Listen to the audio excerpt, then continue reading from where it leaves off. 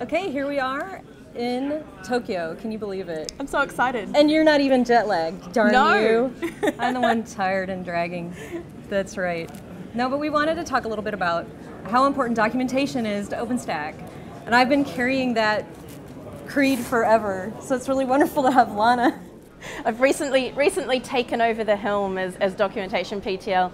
So Liberty was my very first release, which just has gone out, and now we're getting ready to plan Mitaka. Yeah, and so I actually had to look up the stats, but our last release had 1,900 doc changes in 6 months by 300 people. That's a lot. That's the most we've ever had. It's huge. And it just keeps growing. And I think that shows also that the percentage of doc contributors compared to overall OpenStack contributors is also creeping up. Absolutely. So that matters too.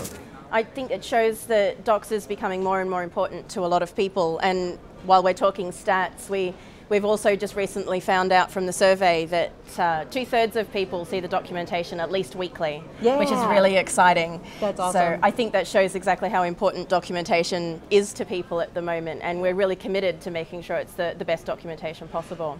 And of course, documentation is a wide variety of things. And so the thing we saw last release was that the API docs had the most contributors overall to docs. I didn't do the stats for this past release, but to see that growth is also like my little pet project, right, is the API docs. So, of course, they're really important too, as well as all our developer docs. Right. Our development team are brilliant at creating documentation, and of course, a lot of that flows into the official OpenStack documentation as well. I mean, there's a new infrastructure guide, there's a new project guide. People are just taking the idea and running with it of a doc sprint, of treating docs like code. Let's track the bugs against the doc. It's been really a cool place to innovate with documentation. Absolutely. So should we talk about how people get involved? Absolutely, because there's this awesome new thing. So one thing we're really excited about with this release is the fact that we now have an article in the printed Superuser guide, which is being distributed at this summit here in Tokyo. So if you need to turn to page 14 of your Superuser guide and have a look at that, because that's got hopefully all the answers you have answered, all the questions you have answered. Yes.